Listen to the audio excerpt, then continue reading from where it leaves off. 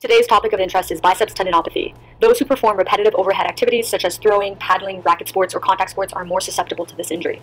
The individual may feel a deep throbbing ache on the front of their shoulder and into the deltoid. Nocturnal symptoms are common, particularly when sleeping on the affected shoulder.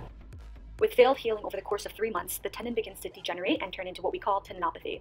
There are 2 heads within the bicep. The long head is more susceptible to injury since the tendon travels all the way up the arm underneath the ligament and then takes a sharp turn across the head of the humerus, which eventually inserts onto the labrum. If the individual has weak rotator cuff muscles, their bicep tendon is more susceptible to injury. The same can occur in the opposite situation since the long head of the bicep actually helps to stabilize the shoulder. It essentially depresses the humeral head downwards when the arm is elevated. This creates space within the shoulder joint. Without this mechanism in place, an individual is more likely to suffer from shoulder impingement as a second diagnosis. Additional biomechanical risk factors include repetitive shoulder or elbow flexion, improper lifting technique, shoulder girdle muscle imbalances, and poor posture. Here's one of the many tests I used to help come up with this diagnosis. The patient will hold their elbow by their side, palm up, and try to perform a resisted uppercut. The patient will then experience either pain or popping, which may suggest bicep tendon.